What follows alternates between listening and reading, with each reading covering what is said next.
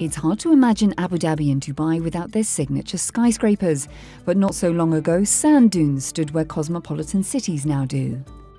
For 151 years, the region comprised of sheikdoms bound by a British protectorate territory called the Trucial States. With the withdrawal of the British in 1971, Sheikh Zayed bin Sultan Al Nahyan, the then ruler of Abu Dhabi, worked to unify all 7 emirates, and on December 2, 1971, 6 signed the decree, with Ras Al Khaimah joining later that same year.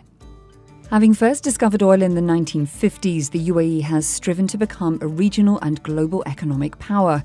However, the journey was not without its challenges, not least with the global financial crisis of 2008 and the past decade's dramatic oil price swings.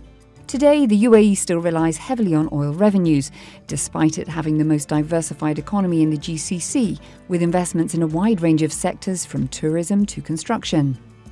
The backbone of the UAE's economy is its labour force, an international community which calls the Emirates home and makes up the world's 6th largest international migrant population according to the UN. Every 2nd of December, Emiratis and expats come together to celebrate the country's founding with fireworks and traditional festivities, and this year more than 22,000 people took part in the official celebrations at the Zayed Sports City, with the current rulers of the 7 Emirates uniting a population together, just as their forefathers had almost 5 decades ago.